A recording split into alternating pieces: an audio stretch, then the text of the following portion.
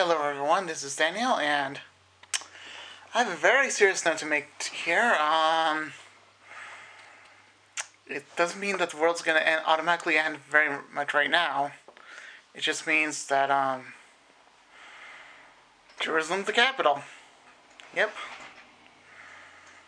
Jerusalem's the capital of Israel. And, that's where, Jesus died on the cross, but that also means that,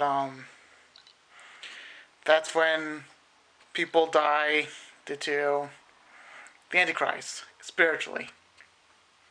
So, where are we? So, I'm gonna do one recording, see what you think. Basically, it's, Donald Trump saying, well, he was the one that made the peace treaty, to make Israel, Jerusalem the capital. I have actual, video and sound, but I'm only gonna do the sound because copyright infringement, of course. My announcement today marks the beginning of a new approach to conflict between Israel and the Palestinians. In 1995, Congress adopted the Jerusalem Embassy Act, urging the federal government to relocate the American embassy to Jerusalem. Yep. And to recognize that that city, and so importantly, is Israel's capital. Yeah. This act passed Congress by an overwhelming bipartisan majority and was reaffirmed by a unanimous vote of the Senate only 6 months ago. Yet for over 20 years, every previous American president has exercised the law's waiver, refusing to move the U.S. Embassy to Jerusalem or to recognize Jerusalem as Israel's capital city. Presidents issued these waivers under the belief that delaying the recognition of Jerusalem would advance the cause of peace. Some say they lacked courage, but they made their best judgment based on facts as they understood them at the time. That's the Bible. Nevertheless, that's the Bible. The record is in. After more than 2 decades of waivers, we are no closer to a lasting peace agreement between Israel and the Palestinians. It would be folly to assume that repeating the exact same formula would now produce a different or better result. Therefore, I have determined that it is time to officially recognize Jerusalem as the capital of Israel. While previous presidents have made this a major campaign promise, they failed to deliver. Today, I am delivering.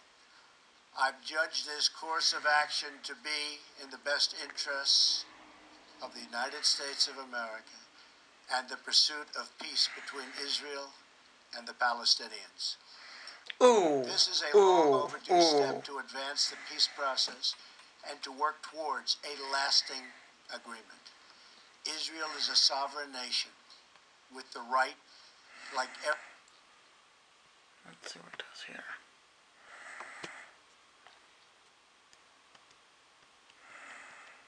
He always raised up his hand. I don't know what he's doing right there.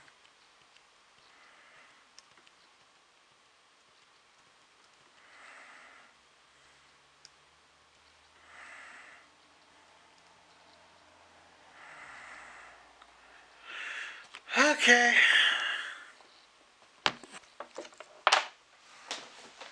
Oops, sorry about that. So basically what that means is, they're gonna do a waiver. They're not gonna do a waiver. So that means that Donald Trump is going to do, what we call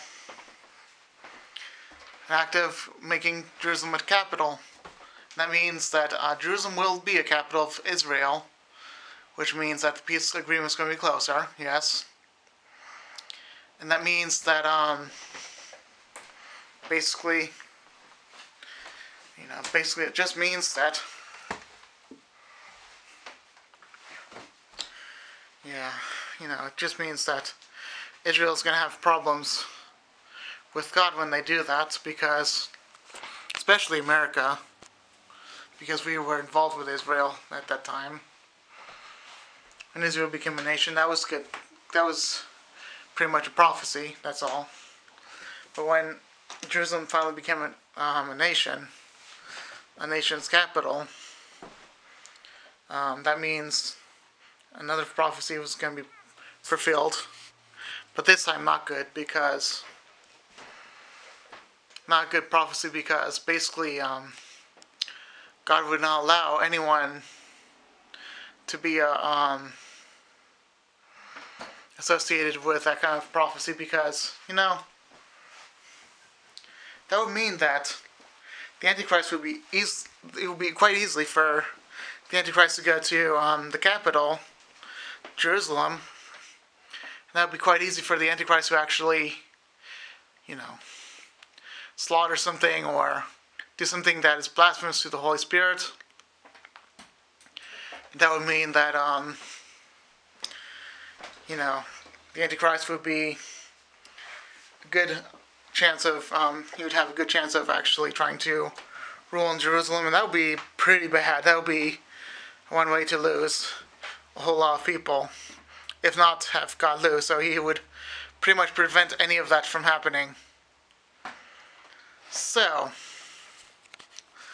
first travel, the major world ruling seat, which I believe it's to be Rome. Then the next set of ruling would be to go to Jerusalem and then do something really bad. Then go back to Rome and basically say, "Oh, I've done amazing things." And basically he would, try to go back to Jerusalem, and then he would meet God, battle him, and then he would lose.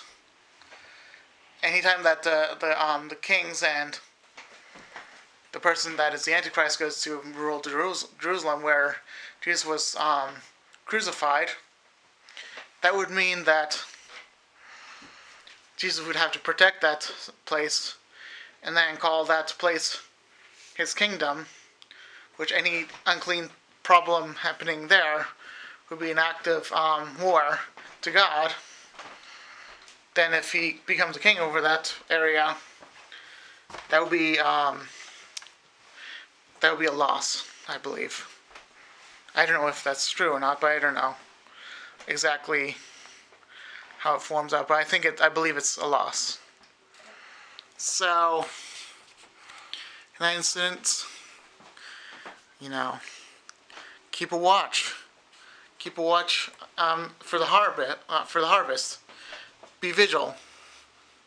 Do a vigil, because that means you have to do a lot of things for the harvest. You have to watch it grow, watch it bud, because right now we're on the verge of budding. Even I think we already budded just a little bit, and now we're on the verge of opening the flower, and then the fruit grows when the kingdom is basically ready. So I think we already budded. Yeah, guys, I think we already made a flower, and then I think the fruit is now growing, because we're in a place right now where Jerusalem is basically the dying part of the flower, and then Donald Trump doing all these things. It's the dying part of the flower. So I think the plant will actually we're in harvest, guys.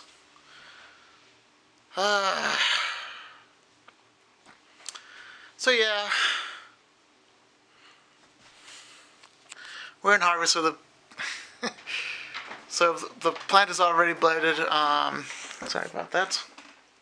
plant's already budded. The flower's already died. The flower has died since people have been preaching it's the end of the world.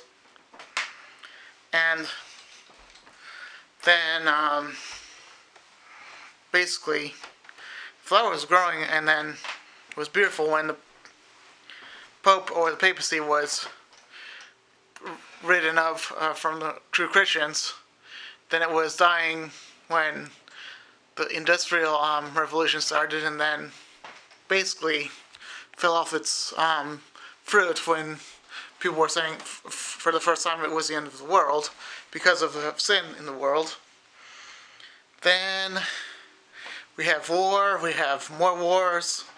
The harvest has already started and happened, and now we're in harvest. And harvest is going on. It's already ripened because of Jerusalem, and it'll be truly ripe when the Antichrist was revealed, which he has not been. People are assuming that he has not. The people are assuming he has been revealed, but he has not been. So basically this means we are very close to the end, guys. That's why I believe that's what's going on. So we're very close to the end. So yeah, look at the prophecies and keep a watch, because that's what's going to happen soon. Okay. All right, I'll be done now. Okay. Bye.